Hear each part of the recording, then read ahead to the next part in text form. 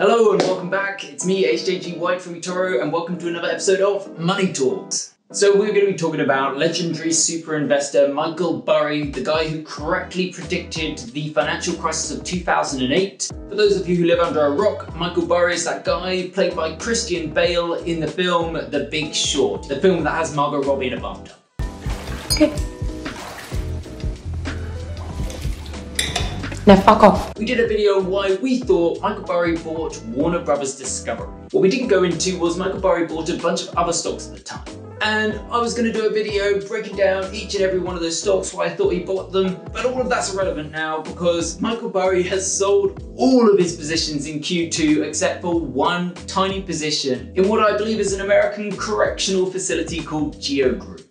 Now, I could go into Michael Burry's position in GEO Group, but as GEO Group makes up less than 2% of what his portfolio was before he sold all of these positions, I don't think that's very interesting. It's not a very big position. What I think is much more interesting is why he sold all of these stocks. Why did he do this? There's one answer that feels really obvious to me, and that is that Michael Burry is simply tax loss harvesting. So what is tax loss harvesting and how does it work? What's the evidence that Michael Burry is tax loss harvesting? Why do I believe he's doing this? And how can this help us, you and me, become better investors? I was originally hoping that Margot Robbie could explain this for you in a bathtub, but she didn't reply to my messages, so I'm just gonna have to do my best. Tax loss harvesting is when you close your positions at a loss. Sorry, no, I can't do it like this. Okay, we'll go back. We're going to do it the other way. Let's leave bathtub explanations to Margot. I think she does it a little bit better than me. So tax loss harvesting is when you intentionally close a position at a loss so that you can claim your losses against your profits. To make this really simple, here's an example. Let's imagine that you bought $1 million of Google and $1 million of Apple. And in this example, Google drops 500K and Apple rises 2 million. Now, overall, you've done quite well. You started off with 2 million and now you've got 2.5 million, but these are all unrealized gains. You can't spend this money yet, it's still locked in shares. So now you want to take some profits from your Apple position that's doing really well. Now, if I just close the Apple position, I'll get taxed on my $1 million of profits. However, if I close my Apple position and my Google position, I'll just get taxed on the 500,000 profit.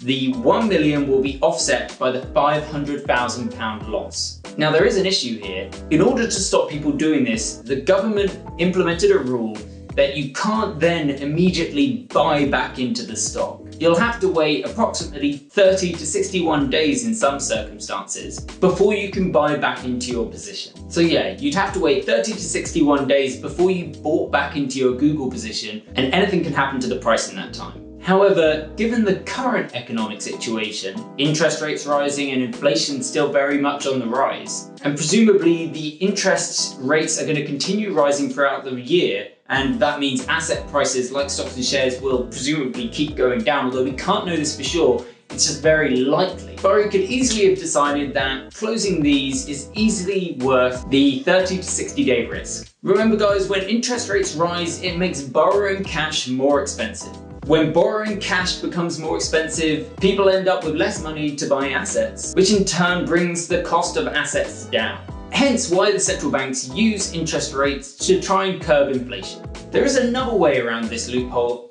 There is another loophole in tax loss harvesting that Charlie Munger used last year. Charlie Munger is the legendary super investor that partnered up with Warren Buffett to build 𝗟𝗏𝗄𝗃 Hathaway, who also manages his own fund, the Daily Journal. Now, the Daily Journal notoriously bought 300,000 shares very bullish in the middle of the pandemic of Chinese company Alibaba as part of the Daily Journal. And then in a surprise move, when the price had dropped by around about half, Charlie Munger, or the Daily Journal, then bought another 300,000 shares, totaling around 600,000 shares. And so everyone was presumably thinking at this point that Charlie Munger was incredibly bullish on Alibaba. However, then in the very next quarter, as the price of the company had continued to slip, Charlie Munger had sold half his position, all the way back down to 300,000 shares. And so the reason I think that this was a tax loss harvesting move is because taxes on realized gains work chronologically. So Charlie Munger could buy into the stock and hold perhaps more than he'd like to for a short period of time, around 30 days, and then close his original position, his original 300,000 shares, and write that loss off against his gains on other positions, without having to go the 30 to 61 days that Michael Burry is potentially doing, not holding the stock. For Charlie Munger, this is very in line with his general investing philosophy. I think if Charlie Munger had really changed his opinion on the stock, he would have closed his entire position. However, what really shocked me at the time when Charlie Munger closed this position was just how few news sites mentioned the possibility of tax loss harvesting. Despite all the articles being almost entirely speculation, none of them speculated to this, which to me feels like the most obvious answer. And that's why I'm making this video, and I think it's so important to talk about. So we know it can be worth closing positions at a loss for big investors, because they can write that off against their realized earnings on other positions. What does it look like Michael Burry has done this specifically? This is where we get more into the nitty-gritty. If we look at the stocks that Michael Burry was holding in Q1, if he was holding them at the end of Q1, this is what the prices of those shares would have been here. And because we don't get to know what exact price he sold for in Q2, let's assume that he closed all positions right at the end of the quarter. This is what the price of all the shares would have been at the end of Q2. So you can assume the Q1 positions he had were around this price, and the Q2 positions were around this price. What's remarkable is some of them would have closed at around a 25% loss potentially. So what I've done here is I've taken all the percentage changes of all the prices and I multiplied that by the weight they had in the portfolio, to give us a rough idea of how much of a loss Michael Burry might have made in that quarter. So here it is based on my estimations. Michael Burry should have made around a 9% loss in Q2.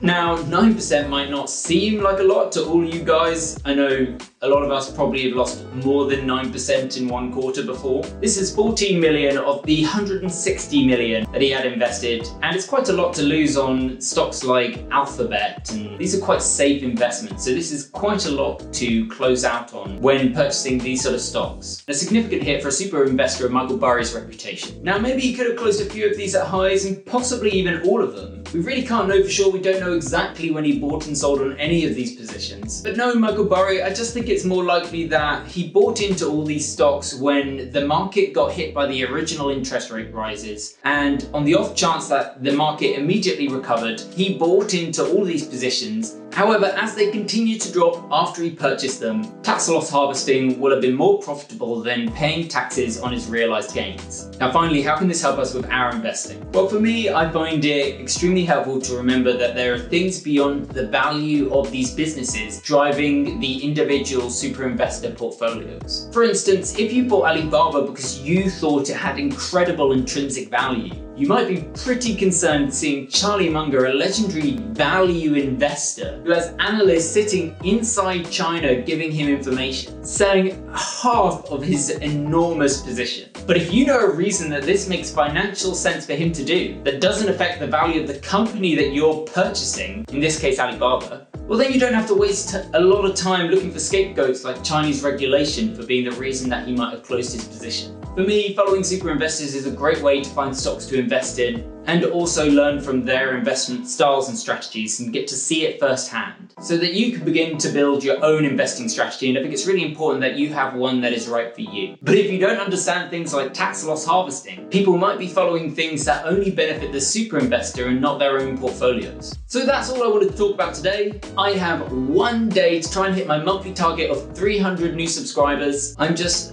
3 away from hitting the target, hitting 300. So please, if you're not subscribed already, please do so. Also, if you want to see what stocks I'm holding, there's a link to my eToro page on my channel page where you can see all the stocks in my portfolio. And if you go to the stats page, you can see my history of investing, the good years, the bad years, they're all there. Thanks so much for watching. Goodbye. Now fuck off.